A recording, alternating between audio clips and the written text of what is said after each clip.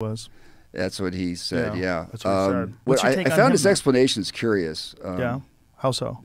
The complexity of it, and the fact that he talked about Laurentium, for example, and then decades later, it turns out that apparently there is a more stable form of that than that's element 115. Sounds right. I couldn't tell you for sure. But it's called Laurentium. Laurentium. That sounds like something from Battlestar Galactica. You know, we need the all this Laurentium stuff to power takes the you ship. into that, Yeah. right? Right. So now I'm a little skeptical about his claims, I have to say. A friend of mine claims to know the gal who was his supervisor when he worked out there and knows what he was actually doing and where he was located.